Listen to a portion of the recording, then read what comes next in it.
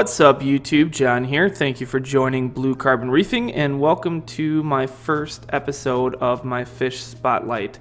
Today we're going to be talking about the blue tang or the blue hippo tang, the regal tang, the Pacific blue tang, the Dory fish. Definitely a lot of names for this one. It became very, very popular when the movie Finding Dory came out. Hi, Dory. Ahoy there. I'm going to give you a little bit of the scientific stuff of the fish in the wild and, of course, my experience with it in the aquarium hobby. So its scientific name is Paracanthrus hepatus. In the wild, typically it will inhabit the coral reefs of the Indo-Pacific Ocean. It gets its bright blue coloration from pigment cells called iridophores. In the wild, it can actually use its coloration to communicate with other fish. For example, if it feels threatened, it can change its color from a dark blue to purple to even being a transparent. Its tail and back are covered in venomous spines. Definitely something in the aquarium hobby you do not want to get stung by this fish. This fish is definitely reef compatible. It's actually a very valued member of my reef tank. It picks on the rocks and grazes all day long eating algae, which for nuisance algae is actually a very good thing. As far as maximum size of the fish, it can get up to a foot long.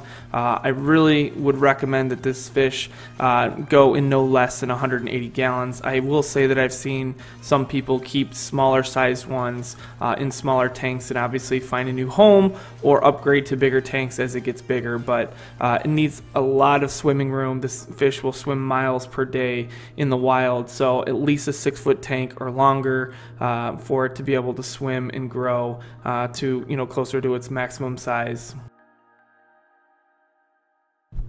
It will do very well in all of your typical parameters for a typical reef tank, 72 to 78 degrees, specific gravity of 1.020 to 1.025, obviously a pH over 8.0, let's say 8.0 to 8.4 would be recommended. As far as diet is concerned, it's mainly a herbivore, but it actually is an omnivore. It can eat and will eat some of your meaty things that you may feed in your reef tank, mice or shrimp, krill, squid, clams, anything like that. But its main diet should really be your nori or your kind of algae, as well as it will be grazing on the rocks for most of the day. So as far as compatibility goes, like I said, it is a valued member of the reef tank, but I would consider this fish, it is a tang or a surgeon fish, to be mildly aggressive. It is not one of the most aggressive tangs, but maybe in the middle. Every fish obviously can have a different personality. I'm sure people have had very timid or very nice ones compared to some people who probably have had some mean ones.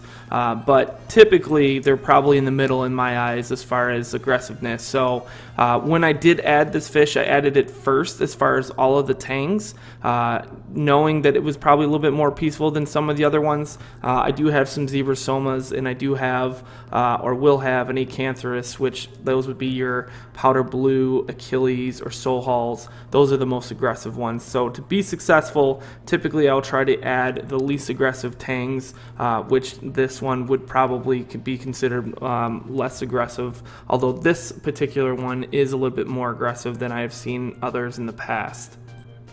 So I hope you've enjoyed this quick episode and have learned at least a little something about the Pacific blue tang. Like I said, it's one of my favorite fish. I am going to come out with more of these episodes, so if there's a certain fish that you would like to see featured, definitely leave a comment below. Otherwise, if this is your first time here, go ahead and hit that subscribe button. There'll be lots more great content coming out. So thank you guys so much for watching, and happy reefing.